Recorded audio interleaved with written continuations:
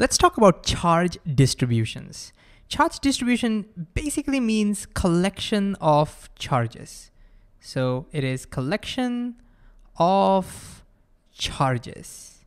And you've actually dealt with them. For example, you may have dealt with situations where you're given there is a, I don't know, maybe a +1 nanocoulomb charge somewhere, and there's a -5 nanocoulomb charge somewhere. And then you are asked to do maybe calculate the force between them, or asked to calculate electric field somewhere. So this is a collection of charge. And so this is a charge distribution. But you know, this particular kind of charge distribution is called discrete charge distribution. What do I mean by that?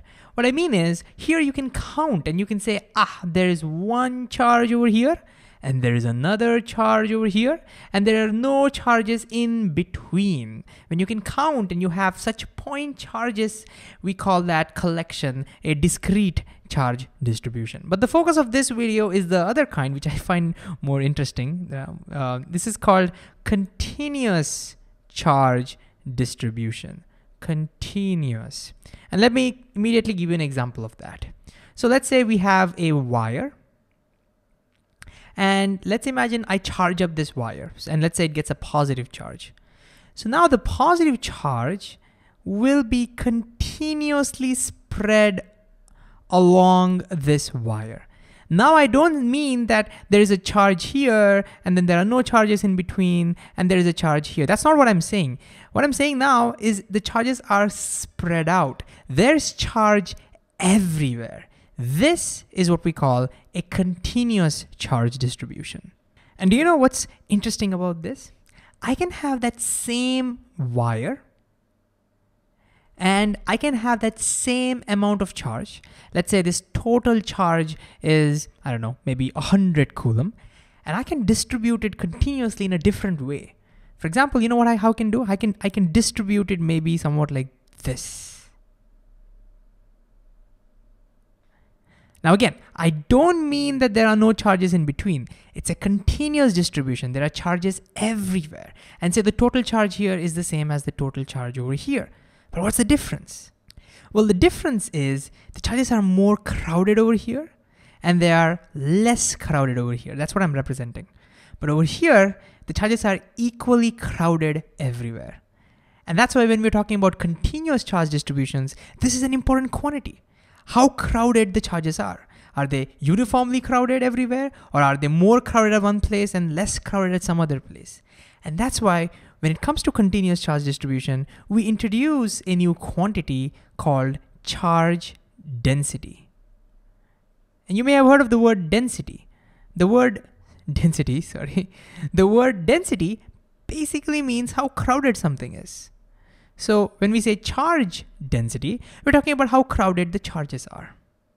And when we're dealing with charge distribution over a line, and we'll talk more about different kinds of distribution in a minute, whenever we're dealing with that, the symbol that we use to represent charge density is the Greek symbol lambda. And this number basically tells you how crowded the charges are over a given length. And so the way we represent lambda, or with the way we calculate lambda, is we say how much charge is present over unit length. And I'll give you an example. But before that, let's talk about the units. What would be the units of charge density? Well, the unit of charge density would be coulomb per meter.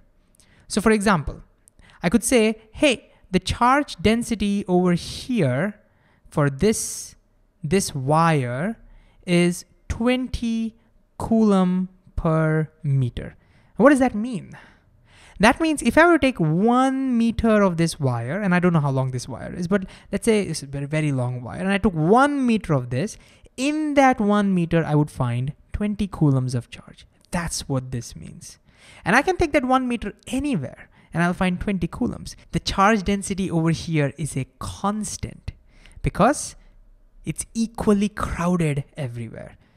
So what if I take 2 meters of length? How much charge would I find over there? Well, per meter is 20, so in 2 meters I'll find 40 coulombs of charge. If I take half a meter, how much charge would I find over there? Well, I would find 10 coulombs of charge. Does this make sense? Do you understand what charge density is? Okay, what about charge density over here? Can I give one number for charge density over here? No, because the charge density varies. You can kind of say there's a very high charge density over here, and there's very low charge density over here. And how do I represent that? How do I give a number to it? The way to give a number over here is you could take a very tiny length, and let's say that length is, I don't know, maybe a nanometer. Okay, take a very, very tiny length, and in that length, find out how many charges are present. Maybe in that 1 nanometer, I find, I don't know, maybe 50 nanocoulombs of charge.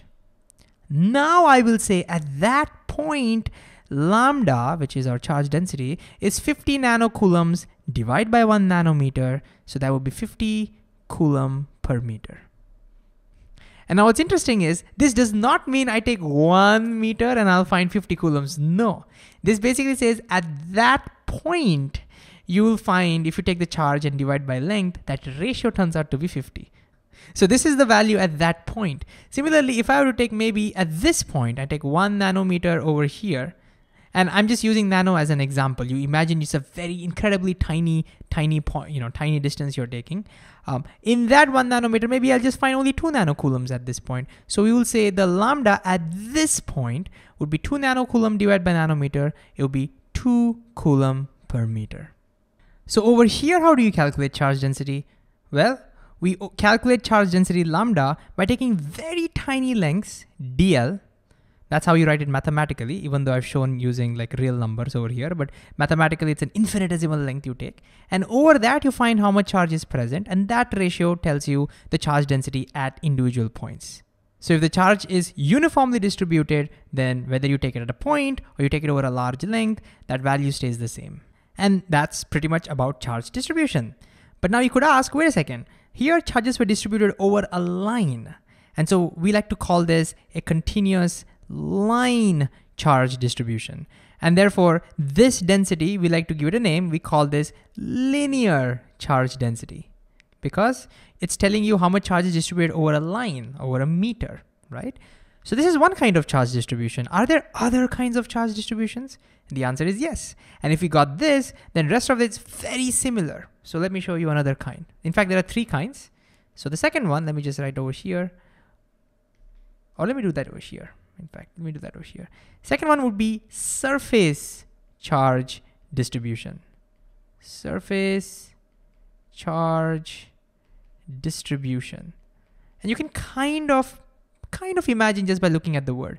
Now, instead of charges being distributed over a line, we have charges distributing over a surface.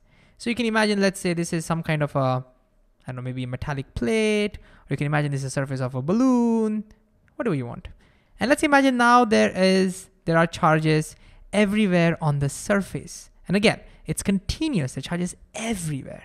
This is what we call a surface charge distribution. And we have the same nuances like we saw over here. You could either have distributions which is uniform, so the density would be the same everywhere, or you could have non-uniform. But my question is, how would you define charge density here? Here it was charge per length, coulomb per meter. What would it be over here? What would be the units? Can you pause and think about it? Well, over here, since charges are distributing over an area, here we introduce surface charge density, and the symbol we use is sigma. And surface charge density is just charge divided by area. So the unit over here would be coulomb per meter square. So for example, if I said this was a uniform charge distribution, and let's say sigma is, I don't know, maybe 10 coulomb per meter square, what am I saying? What is the meaning of that? It means if I go anywhere on this surface, and if I take, let's say, 1 meter square area, I'll find 10 coulombs of charge on it. But if I take 2 meter square area, then I'll find 20 coulombs of charge on it, and so on and so forth. And lastly, the third and the final kind of charge distribution, I've not arranged this very nicely, but the third kind would be volume charge distribution. And again, I'm pretty sure you can kind of guess what this is.